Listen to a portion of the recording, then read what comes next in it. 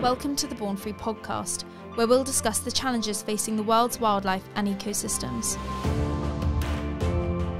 My name's Sarah Locke, and I'll be talking to the passionate people doing their bit to try and secure a future where wildlife and humans can peacefully coexist.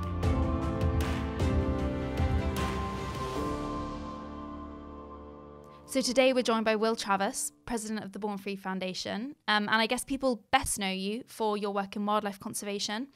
But you haven't always been into wildlife conservation, have you? What were you doing right at the beginning?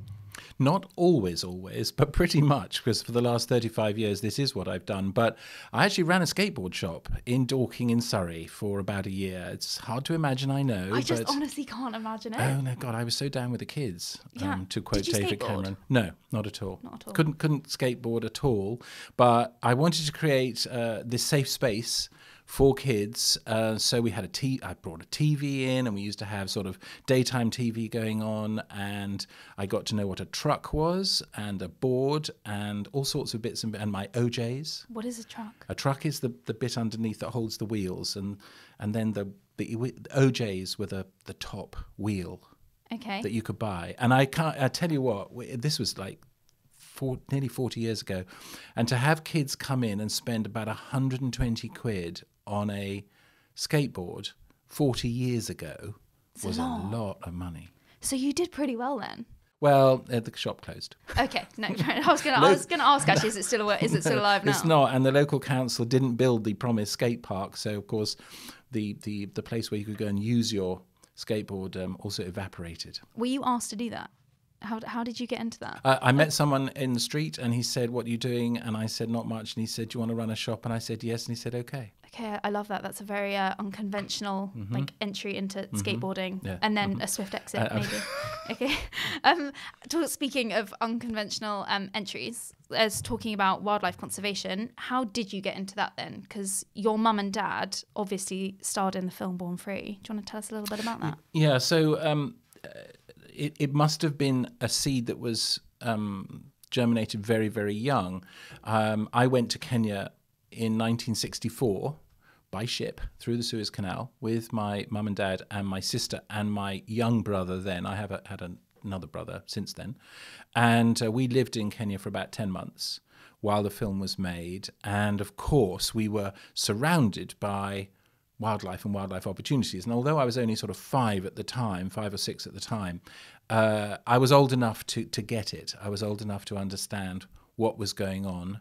And it is a sort of disease, but you never want to be cured. You know, once you've been bitten by the wildlife bug. Everyone says it, and the Africa bug as well. Yeah, you just don't want to be cured because it's so fascinating, it's so interesting, and the opportunities to live a different kind of life are just there.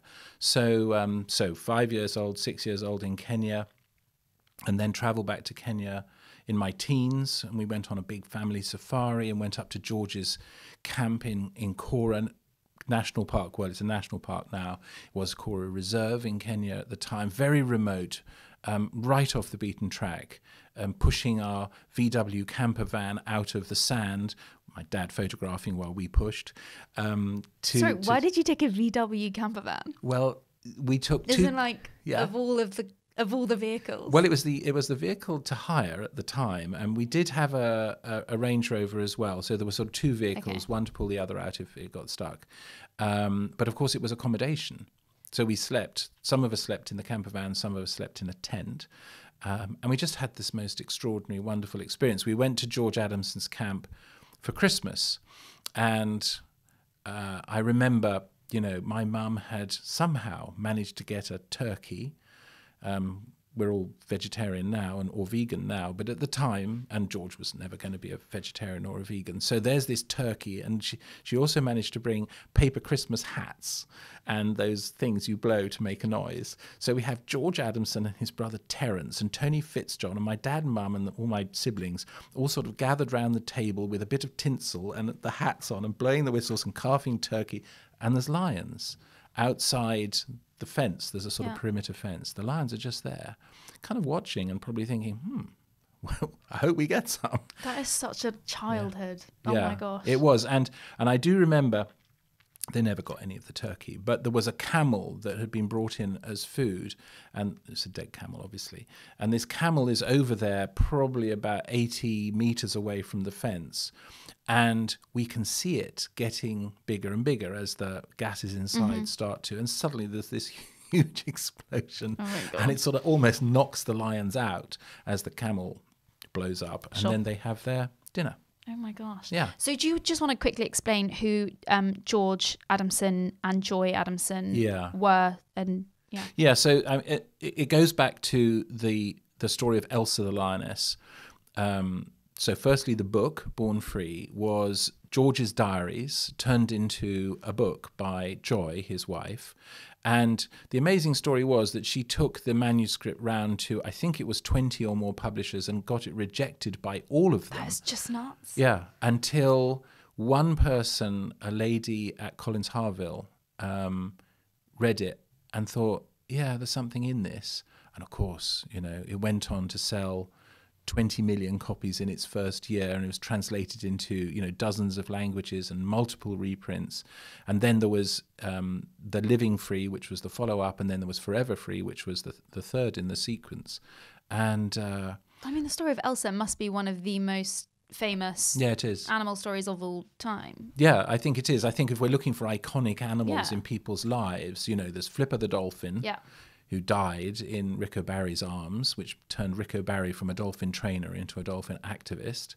There's Elsa and her story, her amazing story from an orphaned lion cub going back to the wild and being successful and having cubs of her own, and then dying at a relatively early age, but inspiring. There was the books, then there was the film, then was the TV series, then there's the foundation. Yeah. And Christian as well, the lion, who we can get onto later, but he's like another. He's another one, iconic. And Poly, the elephant. There are these iconic individual animals, and Born Free is very much about the individual, individual people and individual animals doing great things. So your mum and dad starred in the film that, and they portrayed George and Joy Adamson, and then that went on to inspire Born Free Foundation as we know today. How did that come about? How did the two It took a long time from the film to the foundation. It took 20 years between the two. So it was an evolution of thought. But already, having made the movie, Mum and Dad had changed their views about animals in captivity. For example, there were 20 odd lions used in the making of Born Free, and all bar 3 of them went to zoos and safari parks afterwards. That was a deal done by the producers. And when Mum and Dad went to see them in some of those captive conditions, the difference between the animal that they had known in Kenya and this animal now living in an enclosure surrounded by steel fencing was so profound. And I remember my dad, the first film he ever made himself, the first documentary he ever made himself, was called The Lions Are Free. And there's a sequence in that filmed in a zoo. And there's that crowd of people around the lion enclosure, the lion cage at the time. And the narrative, the script that my mum reads is, we can learn as much about men by studying them in their prison cells as we can studying lions in a zoo. And I think that's kind of sums it up. We've got to move away from that, and that's what Born Free has been trying to do ever since it was formed. But it wasn't formed because of a lion, it was actually formed because of an elephant. In the late 60s, Mum and Dad again made a feature film, this time about elephants, and it was a sort of family comedy. But the central elephant character, Poly, which means slowly, slowly in Swahili, was on her way to the London Zoo as a gift from the Kenya government.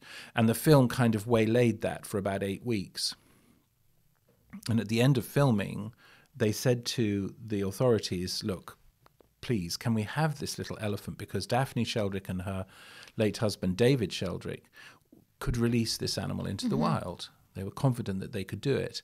And the government said, yes, but we will go and capture another baby elephant from the wild. And the thought of doing that, the thought of an elephant family having a baby torn away and taken off into slavery, I can really think of no better word, was so profound, was so unacceptable that they said, okay, well, enough. And Polly Polly went to the London Zoo, where about 12 years later, 13 years later, we heard that she'd become impossible to manage, that she was difficult and dangerous. She was on her own. I know. So was she becoming difficult? What were they doing? I think she was. They... I think the thing is, with elephants are social animals. They live in families, and females in particular kind of never really break away from the family group unless the whole herd splits. And she was on her own, and so she was becoming, I think, mentally damaged by the situation. I saw her myself, rocking from side to side. I was going to ask, did you see her yourself? I did. I went to see her several times in the zoo. And anyway, after a lot of pressure, the zoo agreed that while they wouldn't send her back to Africa, which is what we were advocating, they would send her to Whipsnade, where there were other elephants. That move did not succeed. She damaged a foot, and a week later they examined her under anaesthetic, and she then apparently lost the will to live, and they euthanized her in the house, in the elephant house. And I've seen the pictures of that, and it's quite horrific. It is quite horrific. She's lying down, isn't she? And she's got her trunk over the fence. Yeah. Yeah. And actually they brought in the Marines to try and jack her up. Yeah. It's and it's pretty grim. How old was she? She was about 14. Which is not old at all. No, well, 14 is the same. And you think of elephants like people. Yeah. It's a 14-year-old girl, 14, 15-year-old girl that's in this situation, and she's deprived of family and friends and any sense of normality. Shipped over to the UK at the age of 2. Yeah. How long did that journey? Would that journey have taken? Well, because that in itself must have been. Well, it must have been horrific. Horrendously traumatic. Well, if it was done by air, it would be a few hours, and she was small enough. If it was done by ship, it would take weeks. And at that time, elephants were shipped around the world all the time.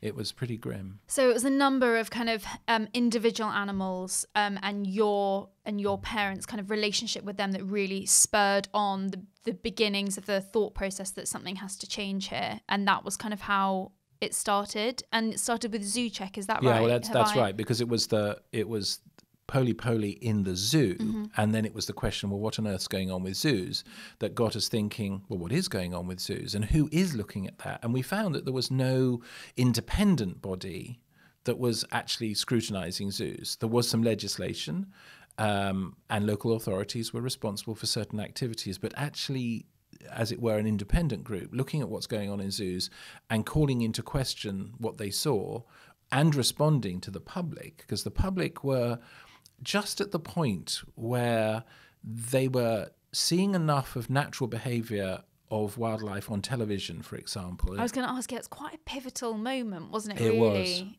Was. There was a series at the time called The World About Us or The World Around Us, I can't remember which, on BBC Two. And that was the first time that you had this sort of, every week there was another amazing episode which showed you something that you honestly had no clue about before. It was the start of what now is life on Earth, the sort of the Attenborough, fantastic Attenborough shows. Our Planet. And it really changed people's attitudes. So that when they went to the zoo and they saw an animal pacing backwards and forwards, or the polar bear in London sort of head twisting and diving and head twisting and diving, yes, there were still people saying, the bear's dancing. But there were also people saying, bear's sick. And once we'd started Zoo Check, we got asked a very simple question, which is, if you're not in favour of zoos, what are you in favour of? Because they wanted to see something that offered hope. And the hope was, we want to see wildlife in its natural habitat, with all the challenges that represents. So it was keep wildlife in the wild, which is now our motto, and not in a zoo.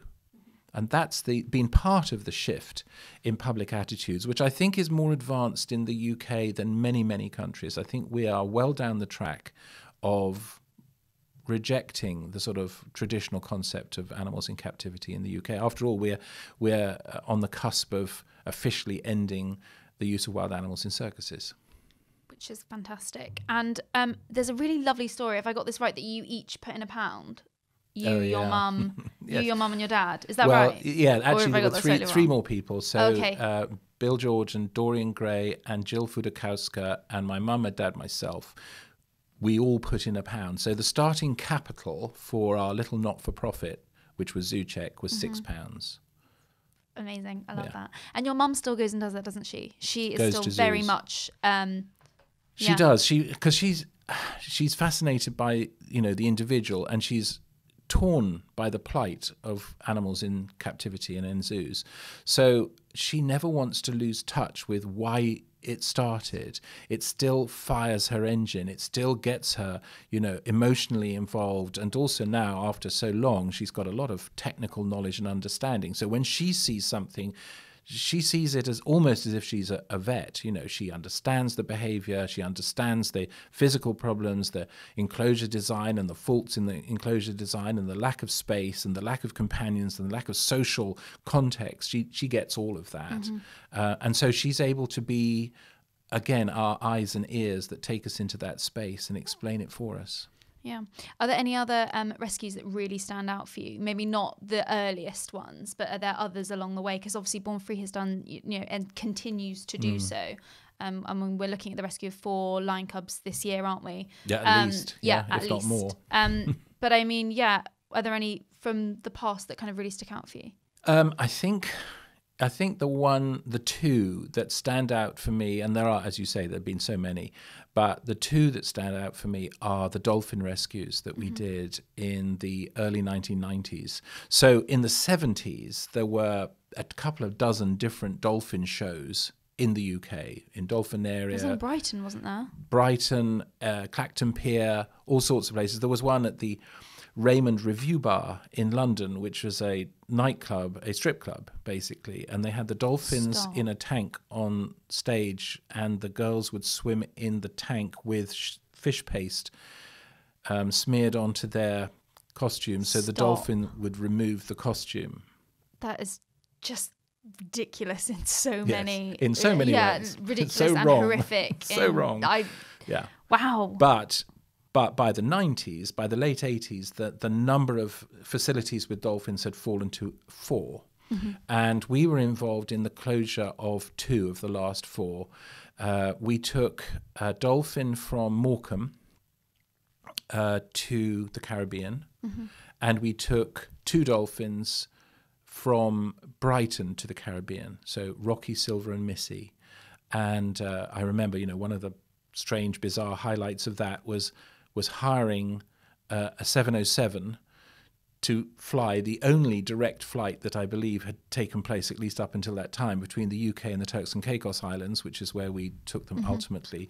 And they were there for about 6 months in a large sea pen, huge sea pen, 80-acre sea pen, and where they were taught to catch live fish again. I was going to say, how do you teach an animal? Well, you have to fish, deprogram the animal that has been programmed now to eat dead fish. So dolphins don't usually scavenge dead fish. They hunt live prey.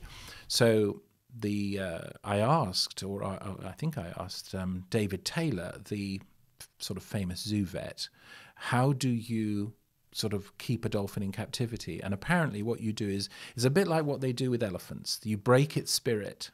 So you drain the pool until it's just in a foot of water so it can't swim away. You then grab it and then you force feed it dead fish. And after you've done that for a week, the dolphin, being an intelligent animal, just goes, I give up. I'll do it. You want me to eat dead fish? That's what I'll do. But of course, if that dolphin has now lived in captivity for 20 years, as some of the dolphins we took back to the Turks and Caicos had, you have to break that cycle. So then you take a long time reverting to natural behavior and getting the dolphins to speed swim, build up muscle tone, catch live fish. And then ultimately you reach a point where you say, is there more we can do for this dolphin, or is this dolphin as ready as he or she will ever be? And they have to take their chances. And, I've always subscribed to the view that if you've done everything you can, ultimately you give that animal a chance and they hopefully will survive. And if they don't, you've done everything you possibly can. I actually cannot believe that that's how they train them to eat dead fish. I had no idea about that. That's really quite barbaric. Pretty grim. Yeah, that's horrific. And then what happened to those? Did you ever did you ever know what happened to those dolphins afterwards? Yeah. I guess Yeah. for some time afterwards. What did you we have did trackers, is or? we didn't have trackers at the time. What we did is we put a freeze brand on the dorsal fin. Now I'm told that it's painless. I have to believe that it's painless. It's a temporary mark on the dorsal fin because the skin sloughs off naturally. So after 6 months, you will not see whatever the design is that you've put on the dorsal fin. And then we had sightings of those because we talked to local fishermen and we'd said, look, if you ever see a dolphin, look for the dorsal fin, tell us if it's So we had sightings for about 6 months afterwards. If those dolphins were going to die, they'd die within 2 weeks. You know, if they were unable to catch live fish, they'd die within 2 or 3 weeks. Yeah, and if they're there for 6 months, they've got past that, and then they can take their chances with wild dolphins. And I guess you had to kind of change their relationship that they had with humans. Yeah, to try and, luckily just at the at time, hands off. Yeah, but at the time, the Turks and Caicos Islands was not a sort of top tourist destination as it is now. Those seas were very empty and very open, and actually very beautiful. So I hope that those dolphins had some more years at least living a wild life. Yeah, that's amazing. So how do you think like the challenges that you faced when you first started ZooCheck, and in comparison to the Born Free that you have today, how do you think those main challenges have really changed? Well, when we started ZooCheck, of course, our focus was very narrow. We were looking at captive situations and commenting on captive situations, commenting to the government. I mean, one of the things that we did in those early years was we went to the European Commission and we had a discussion with them about zoos in Europe. And they said, well, you know, you have to bring us some data and some evidence to support your assertion that there should be a common directive. I mean, the thing we were trying to get across was if you've got an animal that lives, say, in the UK, where the legislation was relatively modern and up to date, but that animal could go to a country in Europe where the legislation and therefore the protections were far weaker, there was nothing to stop it. There was no way that you could say, no, you can't send this animal from here in this relatively better situation to here where it's grim, because there was no commonality. And the only way to get commonality was to have a European Zoos Directive. So this is what we were putting to the European Commission. They then said, go off and do it. And they gave us a bit of money, not very much, and it was extremely difficult to get the payments. But we eventually got the money. We did this survey. And before we did the survey, the list of zoos in Europe, if I remember rightly, was about 256 zoos. When we finished, we'd found 1,007. Wow. And we knew that was still only a fraction of the total. There's about 3,000 zoos in the European Union, including the UK. But the commissioner at the time, who was an Italian called Carlos Ripa, he signed into law the European Zoos Directive. And it's not perfect, but it does mean that every zoo in the European Union has to be licensed, and the terms of the license require the zoo to sort of look after its animals properly and to have some sense of education and some sense of conservation. So I think, you know, on a list of achievements, I think one of the biggest achievements, the most profound achievements that we've had is the European Zoos Directive. No, absolutely.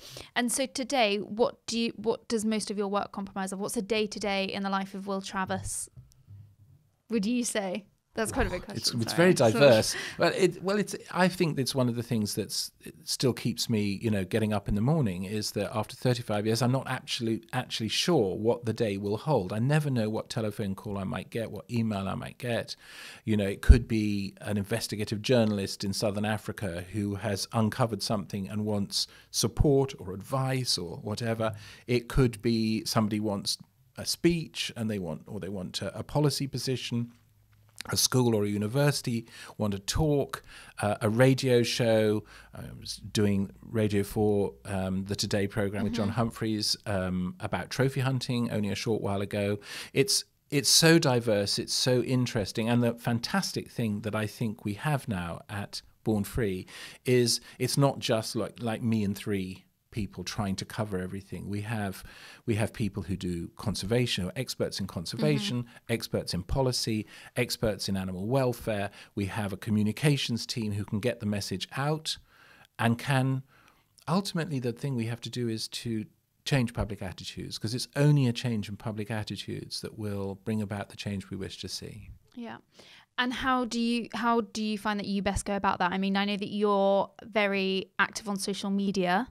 And I guess that's one way to raise awareness. Do you just want to talk a little bit about that? Because I feel like personally quite a big bit of your role is inspiring younger generations and people to go into wildlife conservation. So do you want to just talk a little bit about the role that you think social media has to play? Well, I struggle a bit with social media, but thank goodness I have some help to make it happen. Because seriously, it is generally a younger person's area of conversation and communication.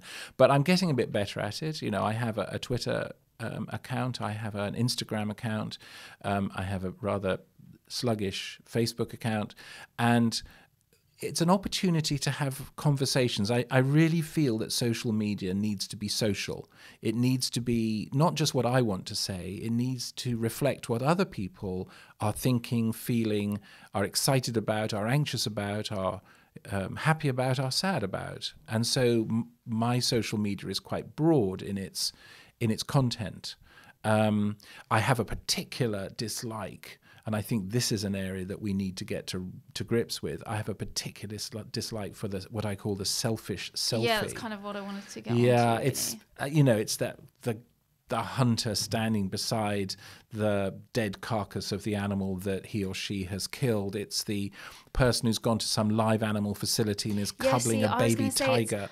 I think it's like less than, I mean, the trophy hunting is obviously just barbaric and horrible, but it's almost the more complex is those selfish selfies that people don't even realize are selfish when they're holding a snake that they think is from like a rehabilitation center or whatever. But the whole point is that you're getting people to take a photo with a captive animal, I guess. Well, it's like a good example which takes it right through that whole process is the canned hunting scenario in South Africa, where you have lion cubs taken away from their mothers at a few days. These aren't abandoned, they are physically removed. And then you have volunteers, usually Western gap year students, who go down and pay money to look after these little orphaned cubs for some months until they're perhaps about sort of 4 or 5 months old. And then they're getting a bit too big to handle. And then they go into the sort of Walking with Lions program, where at the age of 5-6 months up to maybe a year, people pay more money to go and walk with them for an hour or two in the bush. And then they're too big for that. Then it becomes kind of too dangerous, and I'm sure insurance wouldn't cover it. Insurance companies should look at this, by the way. And then they go into either a kind of holding pattern where they're brought on until they're old enough literally to be executed, and their bodies are then shipped, their body parts are then shipped to the Far East for traditional medicinal purposes, or the more magnificent of them are offered at a discount to trophy hunters on what I believe they call a no-kill, no-fee basis. In other words, the animal has no chance of escape. You do not pay. It's completely fenced in. If you don't kill the animal, you don't have to pay, but of course you're going to kill the animal. And it's pretty horrendous, and that is exploitation of a lion cub from birth to death. Yeah, through the very. And actually, we had Beth Jennings on earlier, like a few weeks ago, to talk about the Claws Out campaign, which is obviously really key to that. Something we totally support. No, absolutely. But I guess, so how do people know whether something is animal exploitation on social media? So because I guess, people don't know the whole story. That's the whole point, isn't it? Is that when you go and pet that lion cub at the time, you're told a completely different story. So what are the key things that people should really be looking out for? Well, I think you need to do your research really carefully. I mean, there are now a growing number of websites that evaluate these volunteering experiences. So go and check out those sites and see what the reviews are. Follow people like Beth Jennings so that you understand what the pitfalls are, what to look out for. Because she started thinking this was going to be, a wonderful opportunity for her to give back. And then she found out that she was being exploited almost as much as the animals. So I would always err on the side of caution. I would, if anything's to do with captivity, if anything's to do with baby animals, touching and petting, I think you've got to start to think whether this is for real or not. Yeah, so I guess because we're always talking about the younger people that want to go into wildlife conservation, that want to give back. You're someone who obviously didn't go to uni, and now you're, where you are, and obviously you have such a unique story to that. But what would be your advice? What would you give to younger people that want to go into wildlife conservation now? I think that there is a bit of a danger that one thinks you can only contribute in an effective way if you've been through university, got your degree, got your master's, gone for your PhD, whatever. And I think there's absolutely masses of room for that. But I also think that there's room for what I would call the advocates, the people who are... Gerald Durrell was a naturalist. He wasn't an academic. And I guess I'm a naturalist. I'm not an academic. If someone asked me to, design some program which has got lots of statistics and stuff in it, I'm not going to be able to do it. But the good thing is, I know people who can help me. I know people who can. So I think follow your heart, follow your passion. If you really care about a particular... I was reading something the other day about a young lady who decided that protecting cheetahs was the thing. That's what she wanted to do. And so she up sticks and she moved to Botswana, and she's resident in Botswana, and now she does, and is probably extremely well qualified to do cheetah conservation and conflict mitigation, so protecting livestock from cheetah and vice versa. So I think follow your passion, follow your heart. There is room for people who don't have the numbers and letters after their name. I think it's quite an entrepreneurial spirit as well. I feel like you're always really good at seeing something so random that someone does, and how to kind of like link that in with wildlife and I feel like you're always really good at. It's something, but I don't have any experience anyway, but it's the kind of thing that I probably don't see the link between, but you kind of are quite good at picking that up on. It might just be longevity. I mean, having done it for so long, I can see perhaps a slightly broader landscape, and then I see an opportunity. I see a person, and I see what they care about, and I see what their passion is, and I've got a very wide palette that I can then say, they wouldn't fit in here or here, but actually there's 2 or 3 different opportunities over here. That's where I would recommend that they go and they do a bit of exploring. And also, people do come to Born Free. They come and spend some time working at Born Free, or volunteering at Born Free, or doing some research work for us. And that allows them. I think it's important to understand that when you say, you work for a wildlife organization, that does not mean you're on safari 12 months a year. We sit behind desks a lot. We hit typewriters. No, they're not called that anymore. We hit keyboards. I've definitely never even seen a typewriter. Damn. I'll Google it later. I'm sure. Shut up. I actually started, I'll tell you a story about a typewriter. When... George Adamson, I'll tell you 2 stories quickly. When George Adamson came over to Europe, I think it was for the first time in like 20 years, to go and have an eye operation in Austria. He then came on and he lived with us for a month in my dad's house, mum and dad's house in Surrey. And the purpose for that was that he would record conversations with my dad, which would become his book, My Pride and Joy. Oh, yeah. That's how the book was created. So after a month, there were literally piles and piles of tapes, cassettes. You probably don't remember those either. But and they all had to be transcribed. And so we transcribed them onto a manual typewriter, and every time you made a mistake, you had to get that little bit of Tipex paper and pop it in and hit it and take out the mistake and put in. Seriously, it is... I don't even know how people did that, but we did. But the patience. The patience is extraordinary. But the funny bit is, or the amusing bit at least, is when George arrived at the house in his brown tweed suit with his pipe, my dad said, George, it was about 5 o'clock. He said, George, would you like a whiskey? And I don't think George has ever turned down a whiskey. So he said, yes, please. So Dad's getting him a whiskey. And then we realized that George has never seen colour TV. What? So, and it's only fairly, it was only been going for about 8 or 10 years in the UK, so we have a colour TV. So Dad sits him down in a chair with his whiskey and turns on the colour TV. First time George has seen colour TV. Up comes this image, and it's Des O'Connor, who is a famous entertainer, and Matt Monro singing Born Free.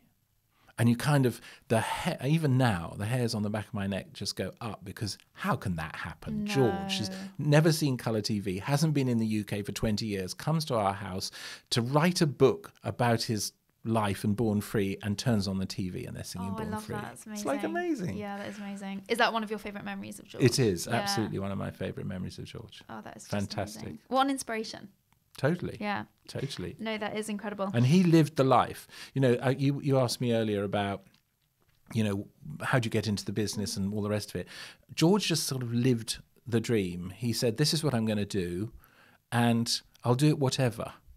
And what happened was, people, hundreds of people a year, used to make almost a pilgrimage to his camp in the middle of nowhere to spend a day, 2 days, 3 days with George, just to see if some of that magic might rub off on them, because he was a guy who had found a kind of peace that I think we all search for, and the world gets crazier and crazier, and we crave some sense of purpose and peace, and he had found it. And you still get to go back to Kenya quite a bit, and you visit, it's in Kora, right? Yes. Am I right in saying that? And how does that resonate with you when you go? Do you come back feeling, you know, a lot more invigorated, inspired? I guess? Yeah, inspired. Well, I haven't been to Kora for a while, because Kora's been a slightly sort of off the beaten track part of Kenya, but it's right next door to Meru National Park. And in Meru National Park, Born Free has an ongoing lion project, which is, you know, now been running for several years. It's looking at the number of lions in the park and the security of lions in the park and the surrounding areas, what conflict might exist with livestock and local communities, and how we can, with our colleagues and friends at the Kenya Wildlife Service, how we can mitigate that. But I intend to go to Kora next year. I want to go to where his camp is. It was burnt down, but it's been restored. Hardly anybody goes to the park. There's no real tourist infrastructure of any kind. The road network is pretty ropey. But there is this amazing rock behind the camp, rather crudely called the Kora Tit, because it's a rock with a smaller rock on top. And actually that's where Christian the lion was introduced to boys. So Christian the lion was a lion that was born in Ilfracombe Zoo, went to Harrods Pet Department, was bought from the pet department by 2 Australians, Ace and John, taken to their furniture shop in the King's Road. My dad goes into the furniture shop to buy a desk. They see him, take him downstairs. Wait, so they didn't even, I didn't realise that he sort of turned up. He just turned up. Coincidentally? Completely. Stop. He just walked in. They had a shop called Sophisticat, and he thought, well, I'm going to see if they've got a desk. Went in, and they said, oh, you're Bill, and we've got something interesting downstairs to show you. And I think he thought, oh, maybe it's a desk. Went down, it's a lion. So, long story short, Christian came to our house in the country for 4 months. We built him an enclosure, and meanwhile, Dad negotiated with the Kenya government that Christian could go back to Kenya and be released by George into the wild, and that a film would be made of the whole story. And you can get that film, you know, Christian the Lion. And he was released, wasn't he? He was successfully released into the wild, and then there is this extraordinary sequence where Ace and John, who'd left and came back like almost a year later, and they want to see if they can find Christian.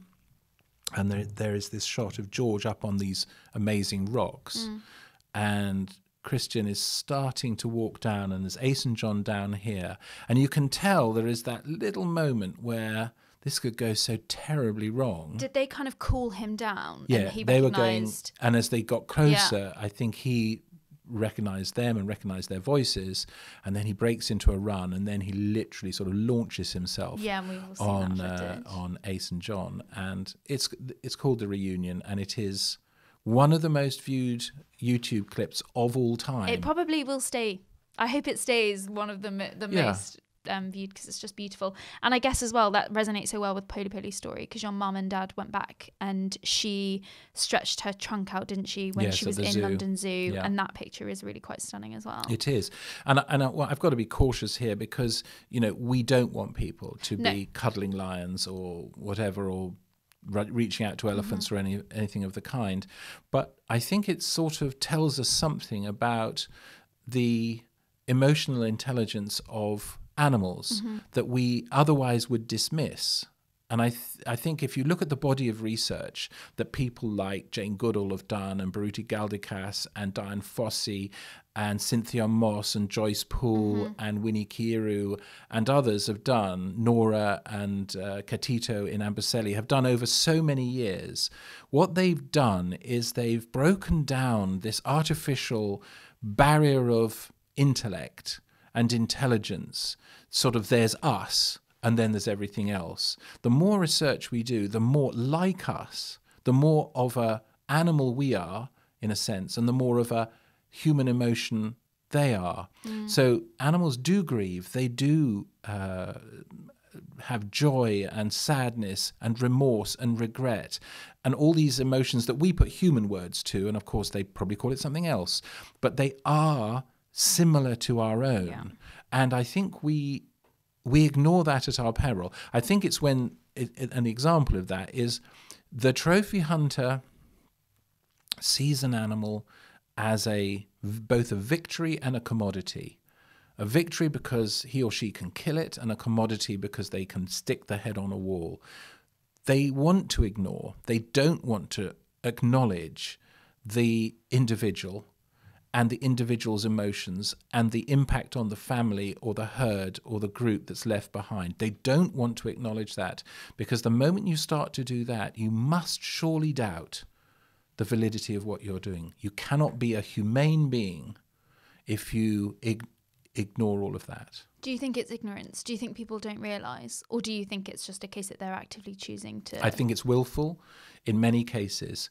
But I think there are people on a journey, and people who did not understand and then do understand. And once the light bulb has gone off, it really is impossible to change. I've got a very good friend who lives in California who has an elephant sanctuary, Ed Stewart, and he and his late partner, Pat, used to work in the circus, for goodness sake. Oh, really? She used to be a tiger tamer, and I think he was a camel trainer.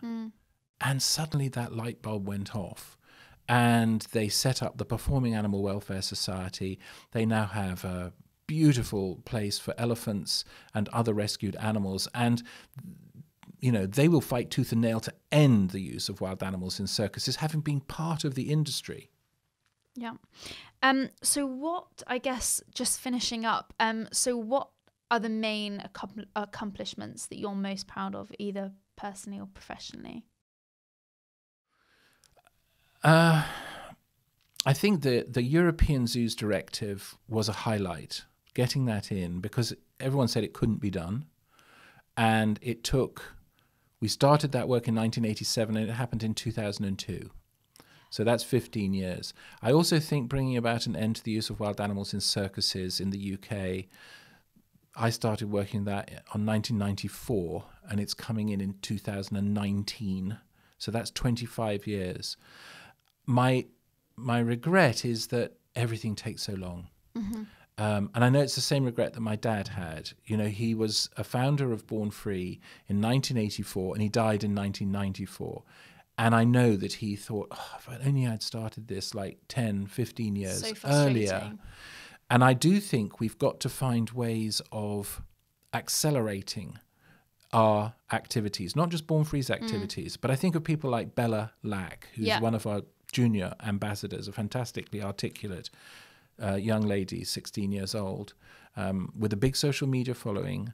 Yeah, we have her on one of the podcasts, actually. And honestly, I mean, I felt not intimidated, but just very aware that she's just so articulate. She is a special individual. Really inspirational. But if we go down sort of Route 101 and we say, well, yeah, but it's going to take 25 years for this to be solved and 30 years for this to be, it'll be too late. I think what Bella and Greta Thunberg and others are drawing to our attention is that this is not something that we have time to play around with anymore. If we're going to conserve the natural world in all its splendor and diversity, then we have to do something about it now, and we have to invest in it.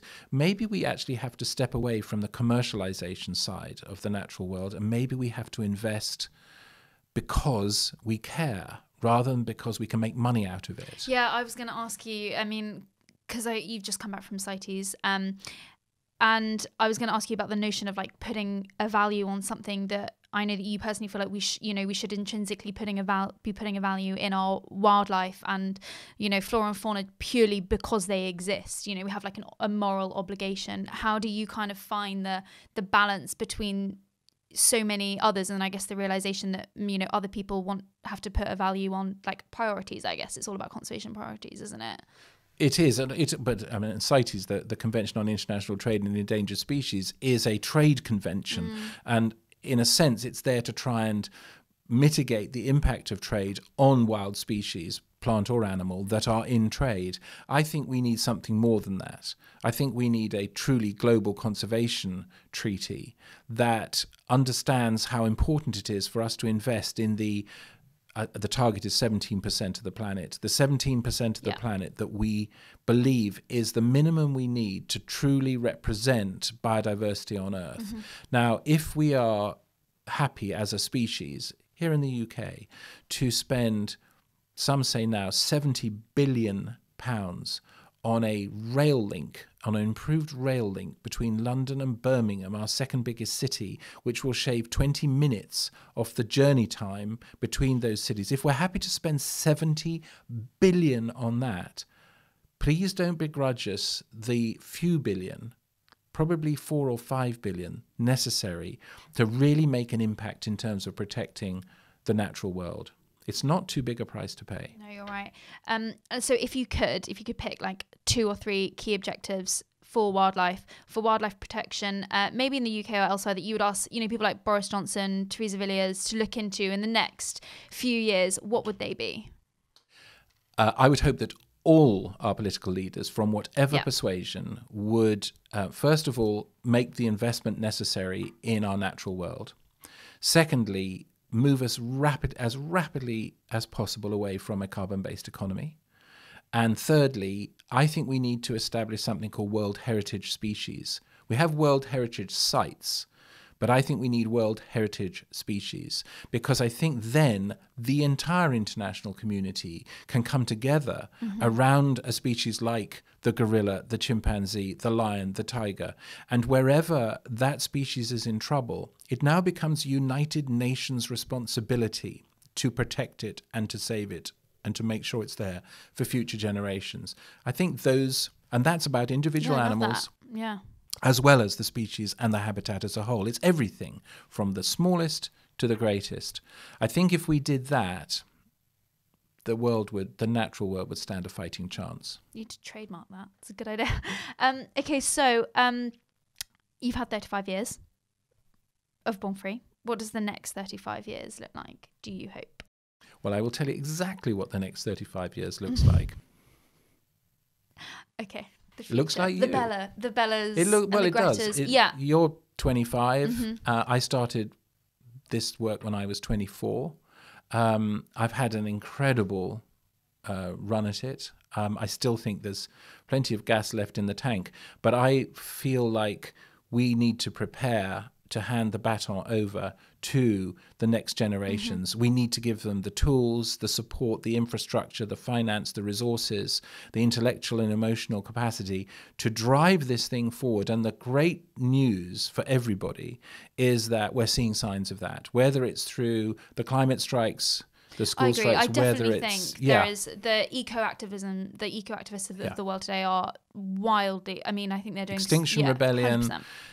Greta crossing the Atlantic by boat, Bella making a series with, top biologists, which she's currently engaged in. I can't say too much, but it's... And I think the fierce of the opposition that they then come up with, people like Greta, she's having to deal with so many, proponents that disagree with her. And I think, the fact that she's holding so strong and just shows what an impact these young people are making. Absolutely. And I was lucky enough to be at an event only a few nights ago where Bella got up on the stage and spoke. And she did, I don't know if she's done it with you, but she played the sound of a bird that is the last male singing and calling for the female that will never come. And she says that's the sound of extinction. And at the end of that little tiny speech, 3 minutes long, 4 minutes long, everyone stood. Yeah. There was an absolutely unanimous standing ovation for her. And I think the more we champion the Bellas and the Gretas and the Sarahs of this world to get out there and do what needs to be done with our support, not holding them back because we're the generation that knows, but we are the generation that can pass on what we've learned, and you can do something better with it. Thank you very much, Will. What a great way to end. Thank you. My pleasure. Thank you for listening to the Born Free podcast. If you've enjoyed this episode, please subscribe to our YouTube channel to watch the episodes, follow us on social media, or head to our website, bornfree.org.uk. My name's Sarah Locke, and our producer is Philip Fortuna. See you next time.